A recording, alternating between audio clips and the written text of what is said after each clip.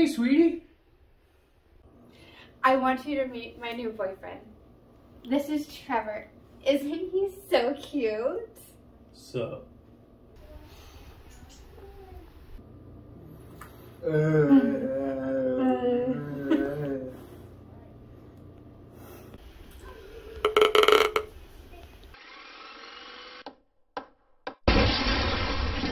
Hi, I'm Scott, and today we're going to talk about digging a hole on Dad It Yourself. And the first thing we need to talk about is shovels. So when digging a hole, you need a shovel, and there's really two kinds of shovels you can use. First one is the spade shovel, or the round nose. This is really good for digging into the soil, shaving the side of a hole, and digging deeper and deeper. It cuts into the soil nicely and does a really good job. The second kind of shovel is the square nose, and this is really good for shaping the bottom, smoothing, kind of works like a wood plane, and cuts the soil nice and flat and levels it. So if you're digging a trench, you get a nice bottom, or if you're digging a nice deep hole, you have a nice level bottom. So I could definitely dig a hole in my yard, but who wants to dig a hole in their lawn? I mean, this grass is going to be perfectly green and lush in just a few weeks. So when I first thought about digging my hole, I thought, hey, let's go to the beach. You know, sand, easy to dig in.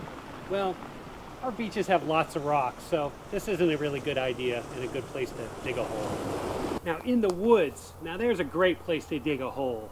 Not a lot of people around, you can dig your hole in peace and quiet. The ground's really soft. You can really get in there with that shovel and dig that ground out. Look at that. That's a great place to dig a hole. I think I'm going to dig my hole here. If you're going to dig a hole in a park or a public land, make sure you stay away from the roads or maybe even trails.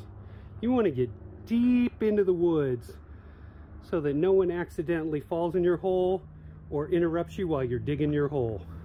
When you're digging your hole, you want to get your shovel nice firmly in the ground, put your foot on the back of it, give it a good shove, get it down in there, work that soil loose, come around the other side, work it loose.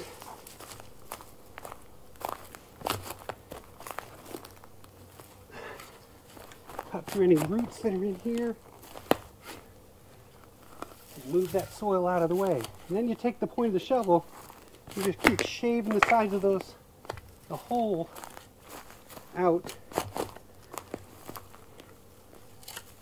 till you start getting yourself a good size hole.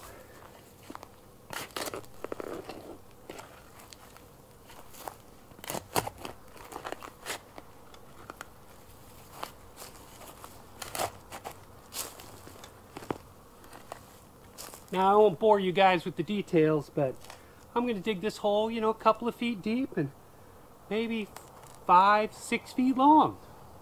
Alright, so once you finish digging your hole and whatever you're doing with it, make sure you fill it back in. You definitely don't want something that's unsafe that could cause someone to stumble on it, trip, or fall in your hole.